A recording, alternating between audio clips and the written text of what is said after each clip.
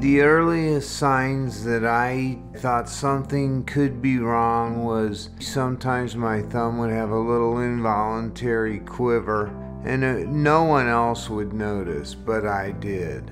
I've been a veterinarian for 28 years. I was only 50 years old when I was diagnosed with Parkinson's disease, and that's when I first heard that, well, the Cleveland Clinic is really good at this stuff.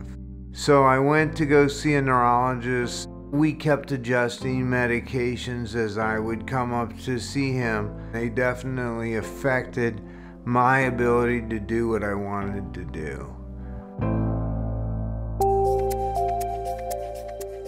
I had an obvious tremor, obvious changes in my gait, my balance, and one day he mentioned, you might be a candidate for deep brain stimulation surgery. The simple way to think about it is that it's a pacemaker for the brain. In deep brain stimulation, there is a battery that is inside the skin of the chest, but the wires go inside the brain. And the battery sends very small electrical pulses that help control some of the rhythms of the brain, and that helps reduce the symptoms of Parkinson's disease. The team had done 1,000 of these procedures. Not just the doctor, the team. And I didn't think I was going to find anyone that was going to be more experienced or had better results than the crew up here. They took a moment before they got started, and there's a whole team of people in there, and they all gather around you. Dr. Machado introduces me to them, and they one by one went around and said, "Hey, I'm Nancy, I'm going to be your nurse today. Hey, I'm Joe, I'm going to be your anesthetist." And as they did this, a calm came over me. It's like, these people know who I am, they know why I'm here, and they're going to help me.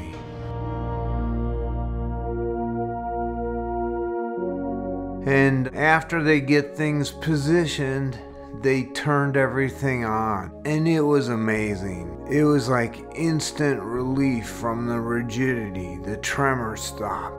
I could relax for the first time in years, truly relax. It was life-changing.